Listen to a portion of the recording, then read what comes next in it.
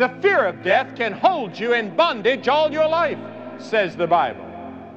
In Genesis 3:19, the Bible says, "For dust thou art, and unto dust thou shalt return." And in Genesis 5, it mentions this. It says this, "And he died 11 times." You're going to die. Are you prepared to die? The Scripture says, prepare to die. Prepare to meet God. It is appointed unto man once to die, and after that, the judgment.